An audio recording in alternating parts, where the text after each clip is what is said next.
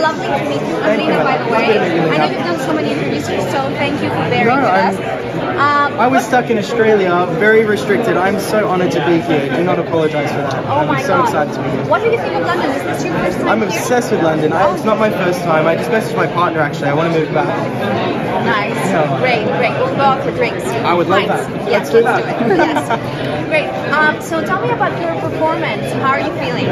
I'm very jet lagged right now. I'm really tired. I'm not feeling very strong right now, but I'm running on adrenaline and I'm very excited. Oh yes, what amazing time. Tell me a little bit about the track. What made you do this? The song's called Not the Same. I wrote it when I was about 15 years old. It was more of a poem to myself. I'm 23 now.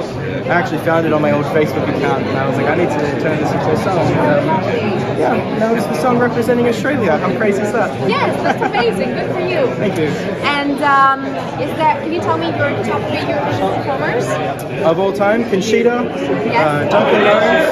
Yeah. Oh, there's too many. And Pravi from France. I'm absolutely obsessed with her. Okay, loving it. And maybe some Sheldon Riley will have. Oh, of course. Yeah? Awesome. I don't want to take too much of your time on it because I know you're super, super busy. Thank you so much for taking the time to talk to us. It was lovely to meet you. It was lovely to meet you. Thank you so much. Thank you, If you everyone. can also